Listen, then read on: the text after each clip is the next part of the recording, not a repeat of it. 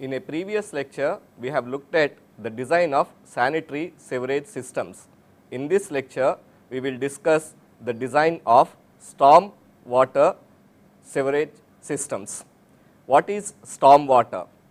The storm water is the surface runoff from the rain, and a storm sewer is a sewer which carries the storm water. In the earlier days, people used to design a combined sewerage systems, or a combined sewer is a sewer which carries storm water as well as sanitary wastewater. The problems with the design of combined sewerage systems we will discuss later. First, we will concentrate on the design of stormwater sewerage systems. In this figure, we will see the layout of a stormwater sewerage system, which can also be used for combined sewerage system. Here, this is a lateral, and then all the laterals join to form a submain sewer, and the submain sewers join to form main or trunk sewer. The excess rainwater from the drainage area, which I am showing here, gets collected into the laterals first. Similarly, the excess rainwater from this drainage area gets collected into this lateral first, and all the laterals join to make a submain sewer, and submain sewers join to make the main trunk or sewer system. So, in the design of a storm sewerage system like this, the first step is to estimate the amount of storm water quantity. What are the steps involved in the estimation of storm water quantity? There are several methods which are available. First is rational method, which is the simplest to use, and it is the most popular method. Many designs even now in our country are being done by this rational method. Other methods are also available, like SCS technique. SCS, or Soil Conservation Society of United States Department of Agriculture, has come up with a method called curve number method for estimating the storm water quantity. There are also commercial software which are available, which estimate this quantity in a more refined manner. For example, Stormwater Management Model, or SWMM, is one such software. US Corps of Engineers also has developed one software for this purpose. This is called the STORM. In this lecture, we will concentrate only on the estimation of stormwater quantity using rational method. For example, see this particular figure. Here I have a storm sewer, and this is the inlet for the storm sewer, and this water is getting carried in this direction. All this area which is marked by this dashed line is called the drainage area. The rain falling in this particular area, the excess of this rain travels in this direction and enters the storm sewer at this point, at the inlet point. We are interested in knowing how much of the discharge that is going to come into the storm sewer, or for what discharge the storm sewer should be designed. That discharge is given as Q, which is runoff in meter cube per hour. That runoff is equal to 10 multiplied by C multiplied by I multiplied by A. C is what we call coefficient of runoff. I is intensity of rainfall in mm per hour, and A is the area of drainage in hectares. This is the drainage area that is contributing the flow to the storm sewer. So, this area we should know, and that is what we call the area of drainage, and I is the intensity of rainfall that we can get from the rainfall measurements in that particular area. C is the coefficient of runoff. Not all the rain that falls in this particular area will contribute to the flow into the sewer, because some of the rain would have been stored in the depression storage in the drainage area, or a lot of rainwater would have percolated into the ground. So, not all the rain that is falling here will contribute to the flow in this particular storm sewer. We look at how to estimate this coefficient of runoff and the intensity of rainfall in more detailed manner in the next few minutes. The design peak flow. We need to know what is the data required. First of all, consider a storm sewerage system like this. I have a lateral here I have another lateral here, I have another lateral here, and this is the drainage area for the lateral, this is the inlet. Similarly, this is the drainage area for the lateral and this is the inlet. This is the drainage area for this lateral and this is the inlet. This lateral and this lateral are forming to this particular sewer. So, the amount of discharge that is coming here is combined discharge from these two laterals. Not only that, there will be a time lag effect. The peak flow that is occurring here will occur at a little time earlier compared to the peak flow in this. So, that time lag one has to consider while estimating the design peak flow for this sewer here. Similarly, the time lag that occurs for the peak flow to occur from this point to this point here has to be considered while designing the storm sewer in this region. The design peak flow. The data required are the rainfall, depth, duration, frequency curves. This one can get by collecting the rainfall information and conducting the hydrological analysis. Then we need to know about the probable future conditions of drainage area. For example, this is the drainage area currently, which is grassland. Maybe in future there is urbanization that is taking place and all this area gets paved. Once the area gets paved, then the amount of rainfall that is coming here and what is the amount of percolation that is going to be affected certainly depends upon what kind of pavement I have. So, if it is completely concreted, then one can say that almost 100% of the rain will appear in the storm sewer here. So, we have to see what is the future scenario regarding the development of the drainage area, and that we have to factor it into our design.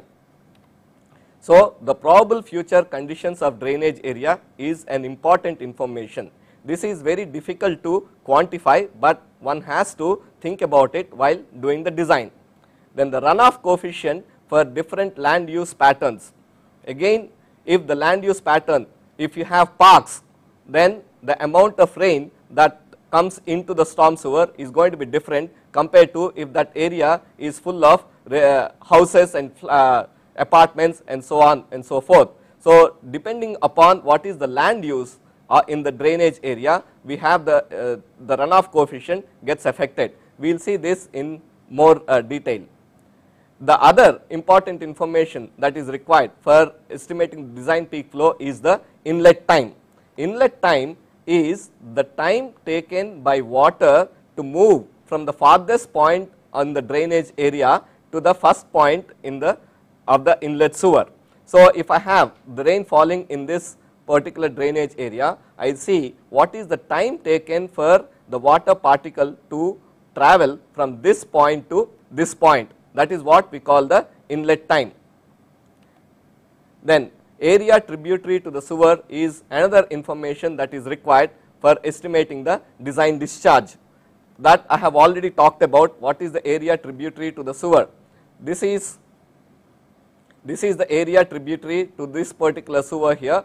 This is the area tributary to the sewer here. This is the area tributary to the sewer here. So, the area, what is the area of this drainage basin contributing to the flow here should be known. Time of concentration is another important parameter to be considered in the design. The time of concentration is defined as inlet time plus travel time. For example, consider the network here. For the water particle to move from here to here, it takes some time, and that time is what we call the inlet time. Then the water particle has to start from this point and then move all the way down the sewerage system.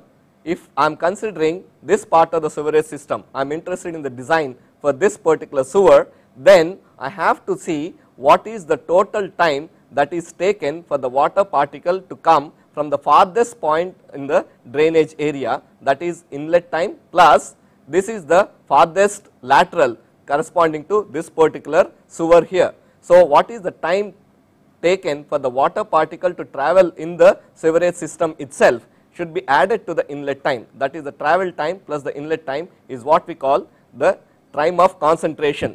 the time of concentration here truly indicates the picture when the entire drainage area, when the rain is falling on the entire drainage area and all that rain is contributing to the flow here.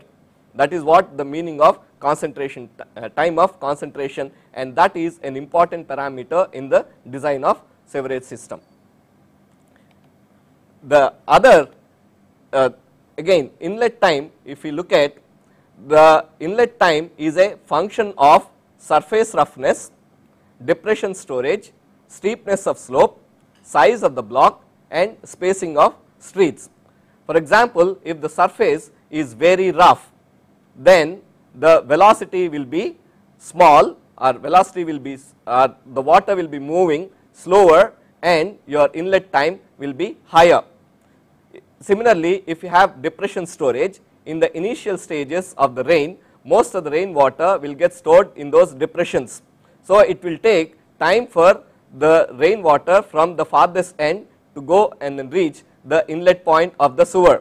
So, the depression storage is another important factor which affects the inlet time. Similarly, the steepness of slope. If the slope is very steep, then the velocities for the flow over the surface, the overland flow velocity will be faster and then inlet time will be shorter. Similarly, the size of the block, if the farthest point is very far away from the inlet point of the sewer, then obviously the inlet time will be longer. I mean, we have larger inlet times. Similarly, spacing of streets. The spacing of streets is affecting your inlet time is because your sewers are normally placed below the streets. So, if you have more number of streets, then you have going to have more number of laterals. That means the farthest point from the drainage basin to the inlet point will be will not be as much long as if the laterals are not many. So, here inlet time will be short if the spacing of streets is more dense. Typically, inlet time can be estimated using certain guidelines which are given here.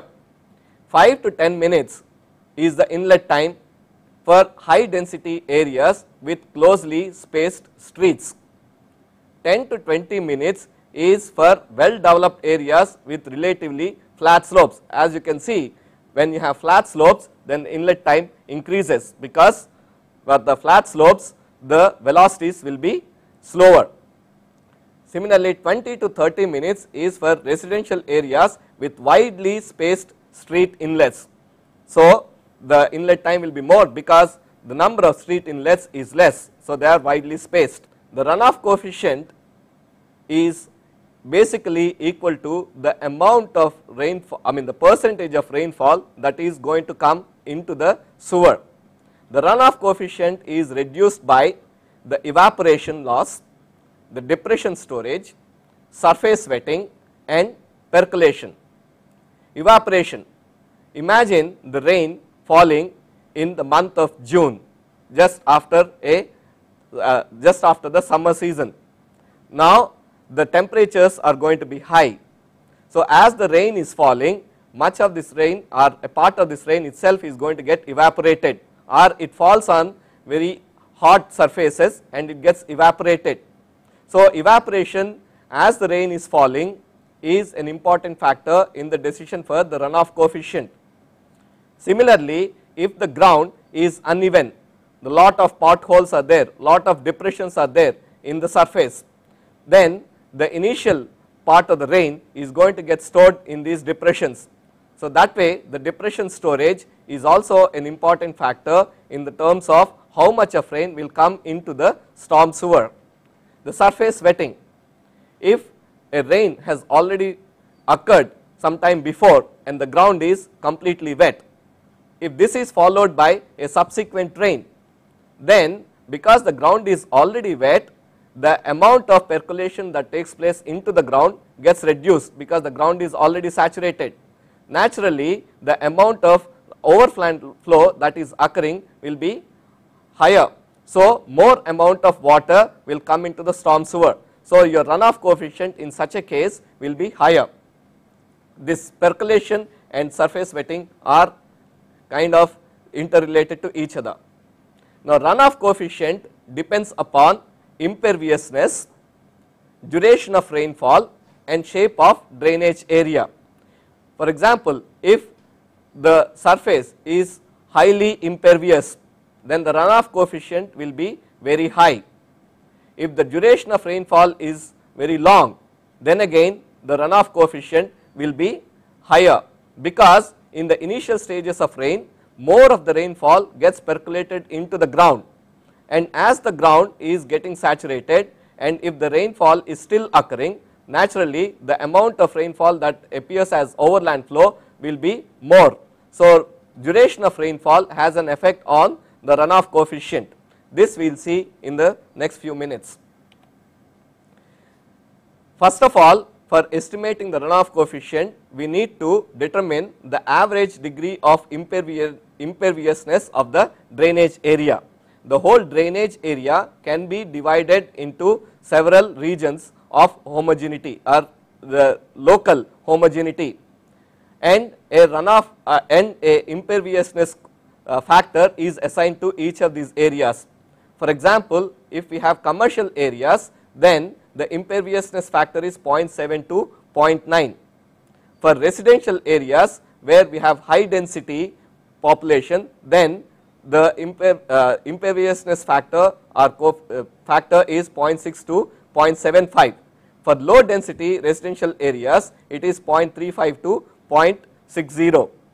Now, parks and undeveloped areas, the concrete pavement is not going to be there, it is mostly grassland. So, the percolation will be very high or the infiltration will be very high. In such cases, the amount of overland flow will be low. That is why we have imperviousness factor here as 0.1 to 0.2.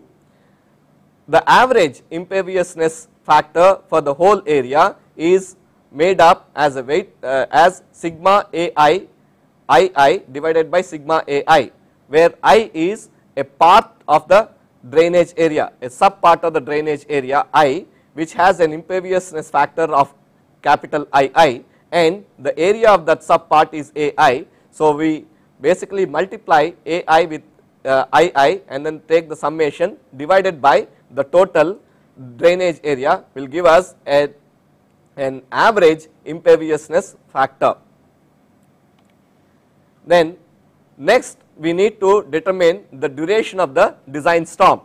Typically what we do for the design is the duration of the storm is taken as more than or equal to time of concentration Tc.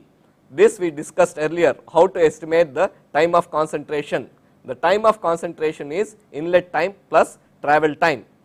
Now, the C, that is your runoff coefficient, is a function of duration of design storm.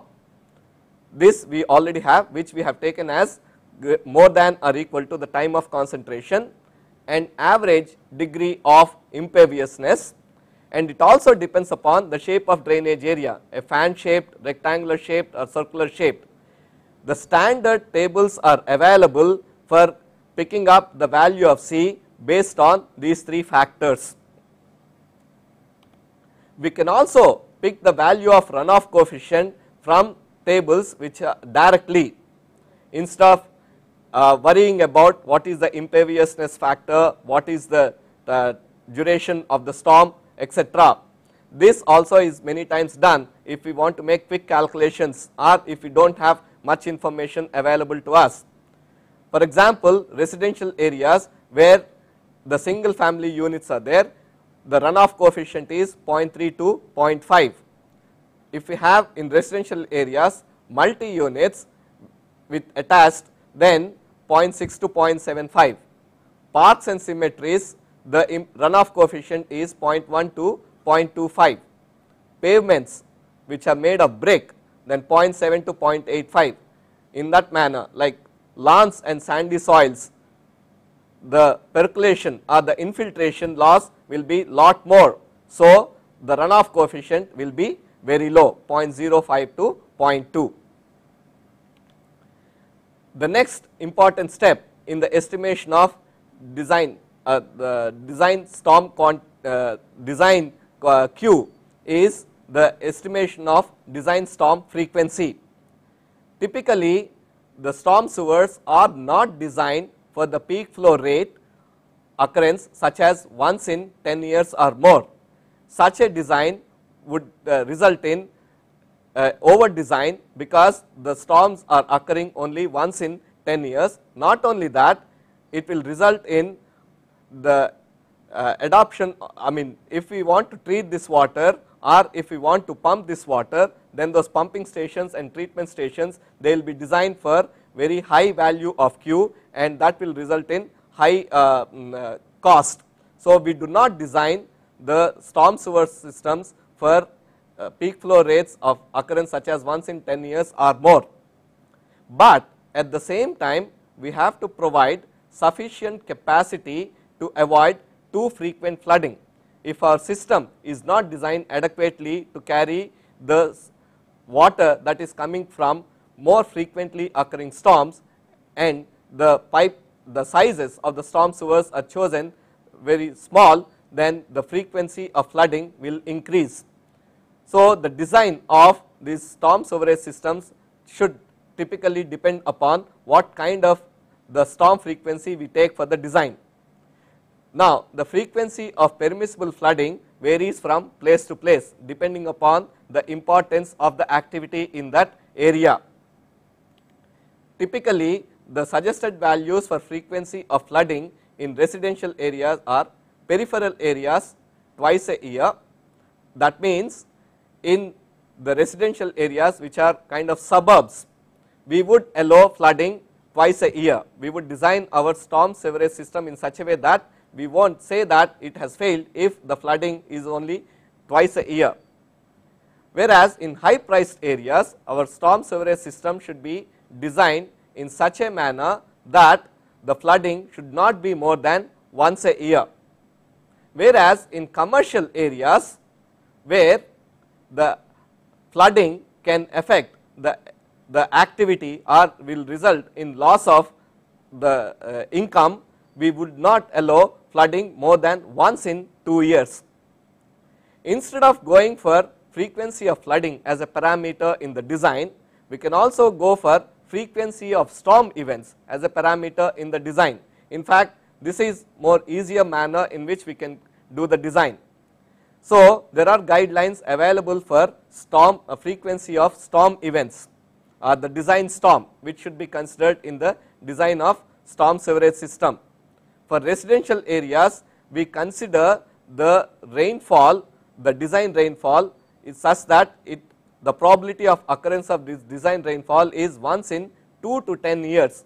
So, we can choose anywhere between 2 to 10 years as a recurrence interval for our design storm. Whereas, in commercial areas, we take the design storm recurrence interval as once in every 10 to 30 years. That means, the probability of occurrence of the rainfall is once in 10 to 30 years. That kind of a storm will have very high magnitude, very high rainfall depth or rainfall intensity. So, if we design for that storm which is going to occur once in 10 to 30 years, then we will have adequate capacity in the storm sewerage system. So, the design rainfall intensity, how do we estimate the design rainfall intensity?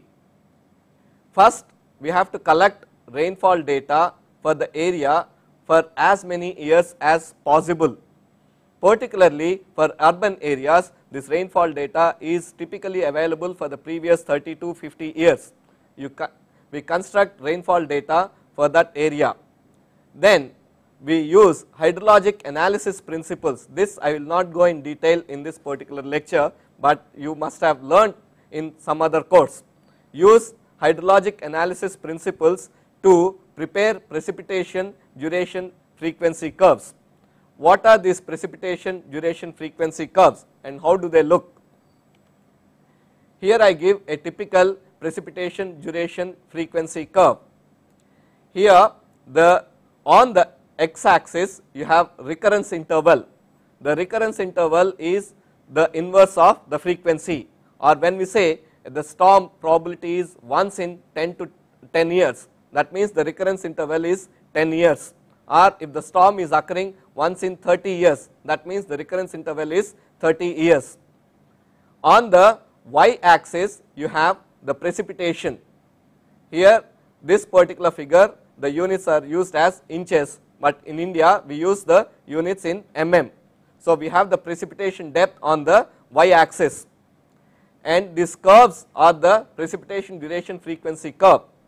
The 5 minutes that is shown on this curve indicates that the probability of occurrence, let us say I take this point here, which says that the probability of occurrence of this storm is once a year, and the storm duration is 5 minutes, and corresponding to that we get a precipitation in inches about 0.2225. Okay. So this figure can be used to estimate the intensity of the storm. How do we do that? We first select the frequency or the recurrence interval for design storm. As I mentioned, we can take this recurrence interval as anywhere between 2 to 10 years for residential areas or 10 to 30 years for commercial areas. So you choose the frequency or the recurrence interval first. Next, we estimate the duration of rainfall. The duration of rainfall we take in our design calculations is same as time of concentration. We have seen how to estimate the time of concentration, which is equal to the inlet time plus the travel time in the system. Then we go to this figure, we know the recurrence interval, let us say 2 years, and let us say our time of concentration is 1 hour, then the duration of the rainfall is taken as 1 hour. So 2, and I go here to 1 hour, and then from that I read off the value for the precipitation depth or the precipitation, which is almost equal to 1.4 inches. Once I have the precipitation, I also know what is my duration of the storm, which is 1 hour. So the intensity would come out to be 1.5 inches per hour. This is the I value I would use in my rational method. As I mentioned, intensity is equal to depth that I read from the figure divided by the duration. Next, we see what goes into the design of storm sewers. What is the underlying concept for the design of storm sewers? In the past, sewers are designed to drain local areas rapidly. Now that kind of a concept is not used in the design these days. Currently, it is important in our design to consider how the peak flows can be reduced to mitigate flooding problems. So an overall picture has to be taken into consideration. That means we need to design our system in such a way that the peak flow rate is somehow reduced, so that there is not much of stress on the receiving water bodies, or the downstream flooding is reduced. If the amount of the peak flow discharge is reduced through our design, then the downstream areas will not get flooded more frequently, as well as my receiving water body will be able to carry this amount of water without any flooding. The techniques for reducing storm flows. What are the different techniques for reducing the storm flows? First, we consider the roof drains. The water from the roof drains, don't take it and then leave it on the paved surfaces, because if you leave it on the paved surfaces, then it will go into the storm sewerage system very quickly, and the time of concentration will be very low, or all the areas will be contributing simultaneously to the flow in the storm sewers, and the peak flow will be very high. So we want to slow it down. How do we do that? We take the rainwater from the roof drains and first discharge it to the grassed areas. So it will flow over the grassed areas before it goes into the storm sewers. The surface grading. We use contour grading so that the slope is not very high and the water finds its way to the storm sewers in a more natural manner. We can also slow down the movement of water to the storm sewerage system from the adjoining areas by having detention ponds. Each detention pond is like a mini flood control reservoir. Water will first come into the detention pond, it gets detained there, it sits there for some time before it goes into the storm sewerage system. So, this also is used for reducing storm flows. The paving, the choosing of the paving material is very important in reducing the storm flows. So, when we are allowing the development to take place, we make sure that pavements are made out of porous materials like asphalt or interlocking blocks or gravel. If you have, let us say, a porous material like gravel, when the rain falls on that and as it flows, there is lot of infiltration that is going to take place, and the amount of water that gets into the storm sewers is going to be less, because more of water would have gone into the ground to reach the groundwater table. Other important consideration is in the design of ditches. If the ditches are made of, if you use grass ditches as compared to the concrete ditches or other paved ditches, then certainly the roughness will be very high for the grass ditches, and that is going to slow down the movement of water. Similarly, through the grass ditches there will be more percolation, that also will reduce the amount of storm flow. So, we need to, if we follow these guidelines and then do the development of that area, then the capacity for which the storm sewerage system should be designed will be low. That means the value of Q will be low and the storm sewerage system can adequately drain off the area in a proper manner. The storm drainage system is made up of two components. In fact, there is a minor system and there is a major system. What is a minor system? Sewers designed to accommodate storms of short recurrence interval 2 to 5 years is called a minor system.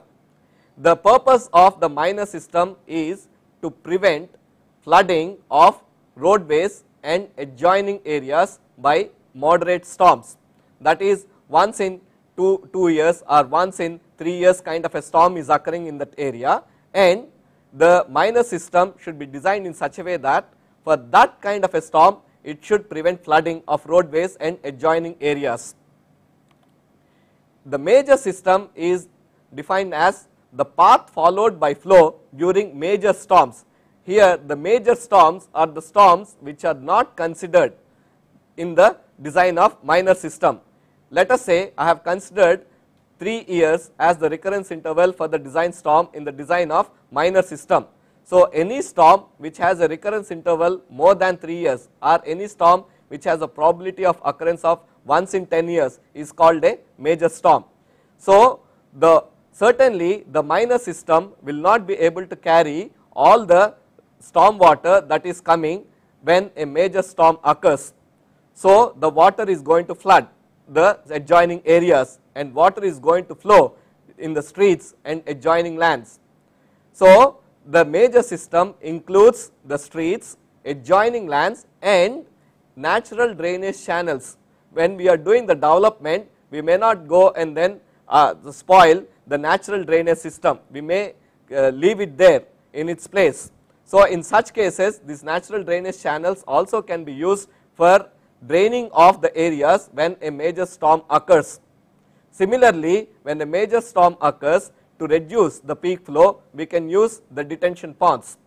That way the major system includes the proper design of streets for the drainage, the adjoining land, the landscaping of the adjoining land, how we retain the natural drainage channels and how many detention ponds and what is the size of the ponds we are going to put. All these things in an integrated manner should be considered in the design of a major system.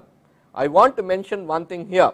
For the design of major system, the estimation of the peak flow rates, we should not consider or we should not use the rational method. The rational method is based on the concept of steady uniform flow, but in actuality the flow in a sewerage system or the storm sewerage system is always an unsteady non-uniform flow. Although we are making this assumption, the errors introduced as far as the design is concerned is not very much when we are designing a minor system, but the errors introduced if we use a rational method for estimating peak flows for the design of a major system will be very high. So, the major systems have to be designed using what we call model based techniques. The model based techniques for the design of major systems consider the complete unsteady non-uniform flow situation. That is beyond the scope of this lecture. What is the design criteria when we are designing a storm sewerage system?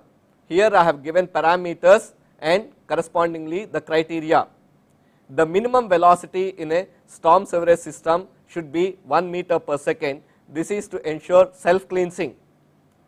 Then depth below grade, as opposed to or as compared to sanitary sewerage system, the depth below the grade for a storm sewerage system should be just sufficient to receive water from street inlets.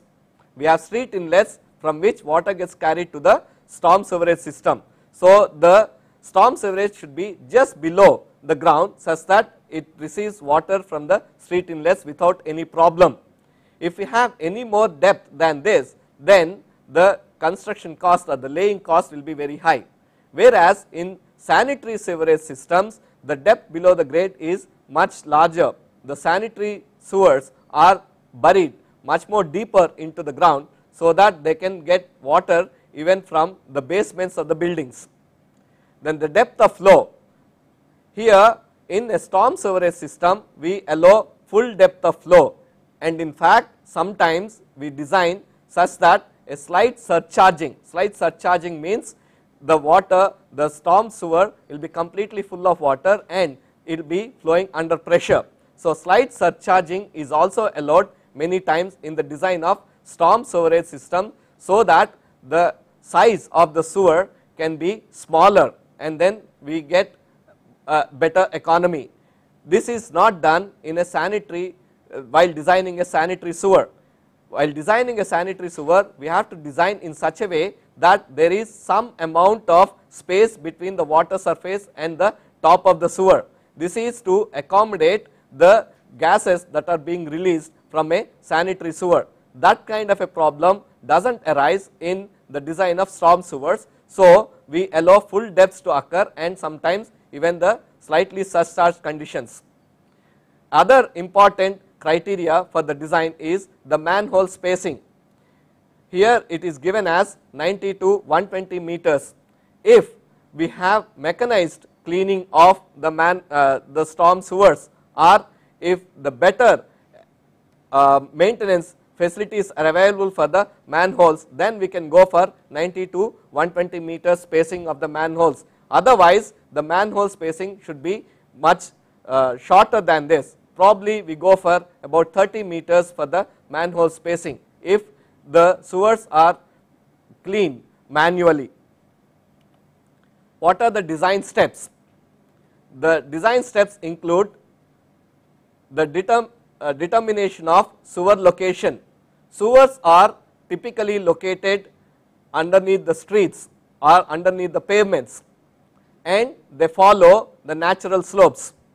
So, if we have map like this, then from the local map, the road map following the streets, we can come up with a layout for the sewers. This is the first step. Next, we compute the peak rate of flow Q using rational method. This we have discussed in detail earlier. After computing the Q for each location in the storm sewerage system, we have to determine the preliminary slope of the sewer. Typically, the slope of the sewer is taken as the ground slope to start with, to start the design calculations. Then we select an initial pipe size. Earlier experience in the design will help in the selection of the initial pipe size. After selecting the size, we know the diameter of the sewer, the storm sewer, we know the slope, we know the discharge. What we do is, from the slope and the size of the sewer, and we assume that this sewer is going to flow full, but under free surface conditions. We use Manning's equation to determine what is the capacity of sewer. We have looked at the Manning's equation in the previous lecture on design of sanitary sewerage systems. So, using the Manning's equation, we estimate the capacity of sewer and we also get the velocity, and this capacity of the sewer should be greater than whatever is the design peak rate of flow. For the actual rate of flow, we can also estimate what is the velocity that is going to come in. After this step, we establish invert elevations of the sewer, because we know what is the slope of the sewer and we have the guidelines on what should be the depth of burial. We can get the invert elevations for each of the sewers. After this, we repeat steps 8 to 11 if necessary. That means, if the capacity of the sewer is less than what is the design peak rate of flow, or if the velocity in the sewer is less than what is the minimum velocity that is required, or if the slope that is provided is excessive or very flat, then we repeat the steps 8 to 11 so that our design comes out properly and economically. Now we talk about collection of combined sewage. The storm waters in a combined sewerage system, the storm waters often exceed sanitary sewage by 50 to 100 times. This is an important consideration in the design of a combined sewerage system. Not only that, it is obvious that surface runoff rate cannot be estimated very accurately, whether for storm sewerage system or combined sewerage system, as compared to the estimation of sanitary sewage for the design of a sanitary sewerage system. That is more, that can be done more precisely as compared to the estimation of surface runoff rate. We also have to design the combined sewers we design combined sewers as storm drains, because the combined sewers have to carry the storm water as well as sanitary sewage. And as I mentioned, the sanitary sewage the storm waters is many times 50 to 100 times the sanitary sewage. So, we design the combined sewers as storm drains. However, because they are also carrying the sanitary sewage, they should be able to collect this sanitary sewage from the buildings. So, they should be buried much more deeper compared to the storm drains. So, they are placed as deep as sanitary sewers. That is an important point. Thus, in a storm sewer or a storm drain, we allow surcharge and overflow. That will not give rise to any safety problems. Whereas, in a combined sewerage system, because they are carrying even the sanitary sewage, the surcharge is not allowed. Also, the overflow is objectionable. A storm sewer which is designed for, let us say, a return period or a storm of 1 in 10 years, but a storm of 1 in 20 years occurs. So, we will be allowing some amount of overflow. However, when we design a combined sewerage system, we cannot go with that kind of a philosophy, because under no circumstance the overflow is allowed if it is carrying a sanitary sewage, because that is going to give rise to the health problems or the health risk will be very high. Also, the velocities up to 1.55 meters per second should be allowed in these combined sewers, so that they are kept clean. Other most crucial point in the design of combined sewers is the wide range of flow. During the rainy season, the flow that needs to be carried by the drains will be much higher compared to the non-rainy season. This has to be kept in mind. Because of this point, because the wide variation in the range of flow, and we need to have self cleansing velocities even when the flow is not very high, that is even when the storm is not occurring and only sanitary sewage is being carried, we need to have a minimum velocity or minimum self cleansing velocity. Because of this requirement, the cross sectional shape that we choose is going to be very important. The choice of cross sectional shape depends upon hydraulic parameters, the structural strength that the particular shape can have, and economic considerations. For example, we take this shape, this egg shaped or the oval shape. It is made of two circles here, like a large circle here and a smaller circle here. This is meant for carrying the flows when there is no rain. So, it is meant for carrying sanitary sewage, whereas the flow would be occurring in this portion when it is carrying both sanitary sewage and the storm sewage. So, storm sewage is the quantity of the storm sewage is normally very high. So, we need to have higher capacity, that is why we have chosen a shape like this. For when it is carrying only the sanitary sewage, then the width is less here and the velocity will be very high. In fact, this particular shape, if you look at the hydraulic radius for the shape is more or less equal whatever be the depth of flow. If the hydraulic radius is same and the same slope is there for whatever be the depth, the velocities will be more or less same. So, whatever be the depth of the flow, the velocities, the self cleansing velocities are maintained in the shape. But the problem with the shape is the structural strength.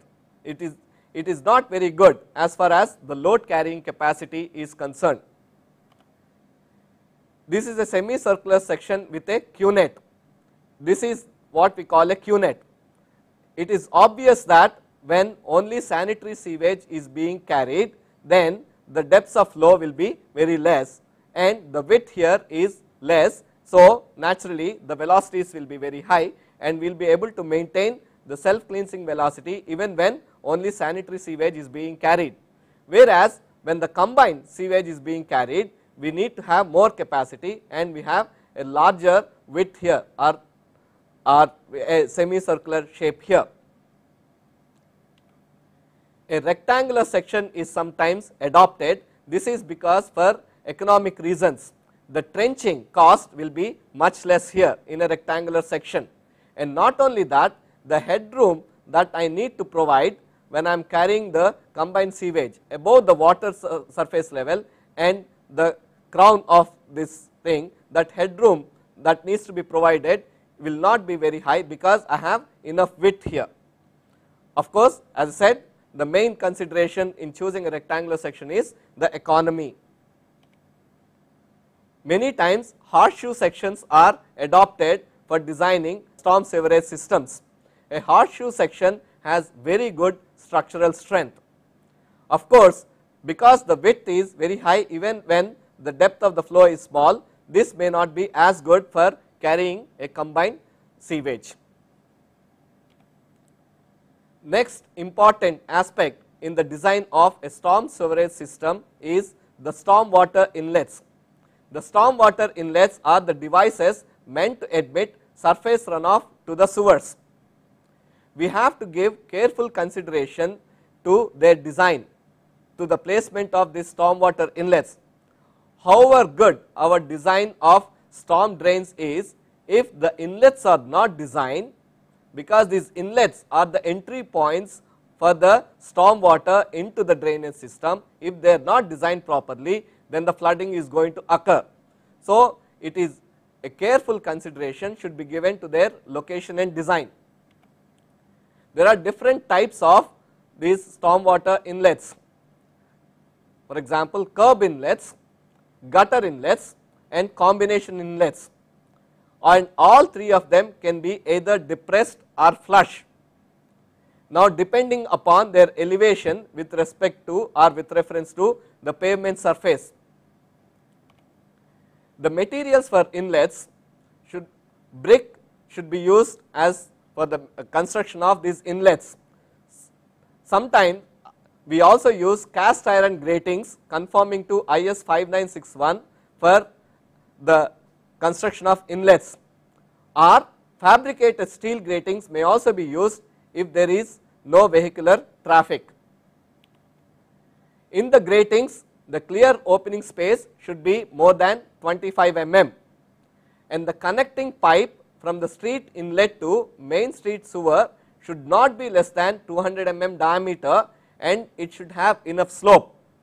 If it is less than this, then it will be getting choked more frequently. The maximum spacing of inlets is a function of the road surface, the size of the inlet, the type of the inlet, and the rainfall. If the rainfall magnitude is very high, then certainly we have to place these inlets at more frequent intervals. But of course, if the size of the inlet is very large, then we may not have to place them at closer intervals. So all these are interrelated factors based on which the spacing of inlets is chosen. Typically, maximum spacing is 30 meters.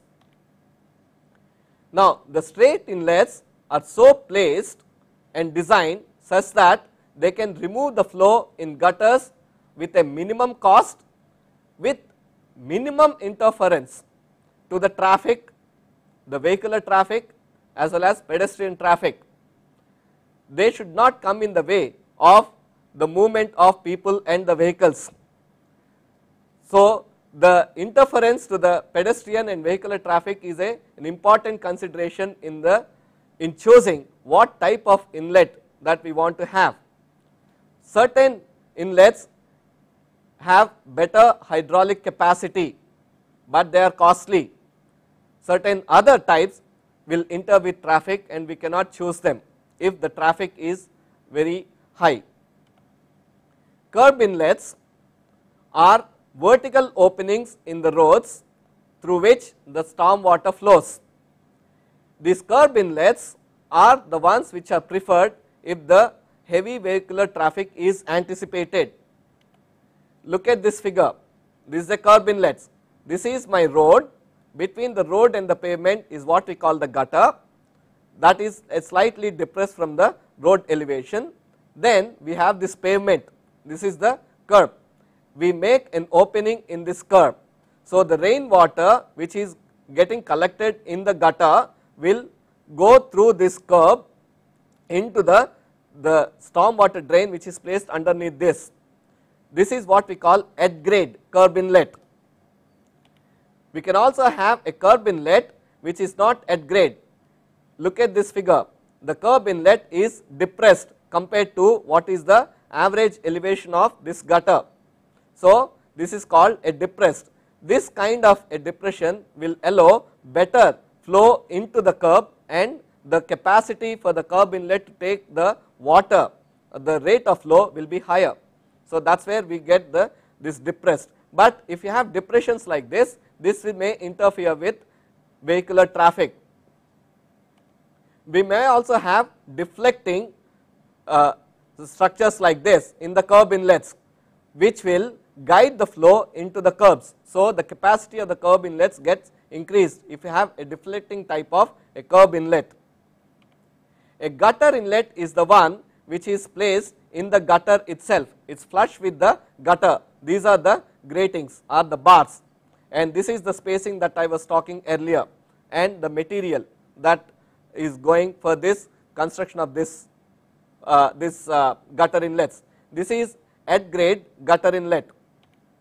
This is a depressed gutter inlet, the same gutter inlet, but it is where we place this gutter inlet, we put it slightly lower, slightly below the actual gutter elevation at that location. The gutter inlets consist of horizontal openings in the gutter which is covered by one or more gratings through which the water flows. These are used only where the traffic is forced to move relatively slowly. We may also have combination inlets. This is a curb inlet which is being used along with a gutter inlet and it is depressed. We can also use multiple curb and gutter inlets. This is at grade and this is a gutter inlet. This is also a gutter inlet which is placed somewhere downstream of this, and this is a curb inlet and this is at grade. Now, gutter capacity can be expressed by Manning formulations.